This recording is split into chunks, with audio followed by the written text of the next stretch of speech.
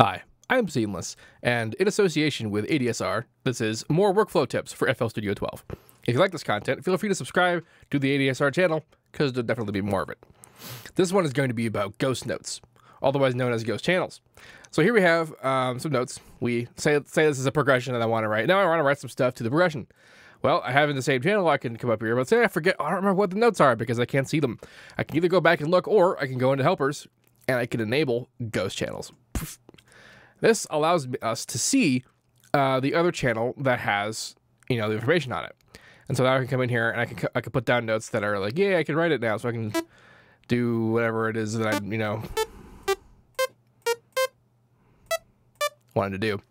And other fun things, if I have more than, a whole bunch of these, because now both of these will actually show up in the stack, as long as I'm inside one pattern. And if I double right click on one of these notes, it'll take me to the channel that is that thing. So that, like, if I listen to what I'm doing and I want to move something around, I don't have to go back to the sequencer to open it up and like come in here and take that. I can actually just double right click and go there, and that's the end of that. I can also take it a step further by coming into the helpers channel, and I can tag along editable ghosts, or I can now just straight up move the ghost notes and alter their various properties, that kind of thing.